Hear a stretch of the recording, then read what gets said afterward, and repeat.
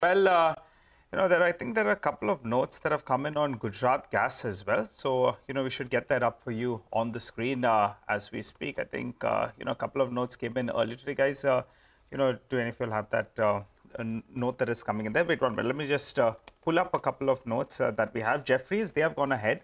I think they've raised their target price out there to around 470 rupees. So they continue to have an underperform rating out there. It was an operationally weak quarter with the EBITDA in line, but the volumes are 4% below what Jefferies was working with on further market share loss in Morbi. So that explains why they're, they have an underperformed rating out there.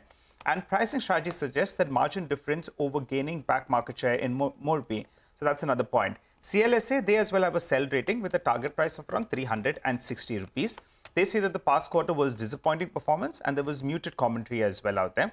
And the PAT as well came in lower because of lower margins out there. So those are the couple of, and they also say that the management has guided for 10% volume growth and a unit EBITDA margin of around 4.5 to around 5.5 per unit. That's per SCM. And they find the multiple at around 30 times PE unsustainable. And that's why they also see that there are further risks to the EPS. So that explains why a couple of brokerages not too optimistic on Gujarat Gas.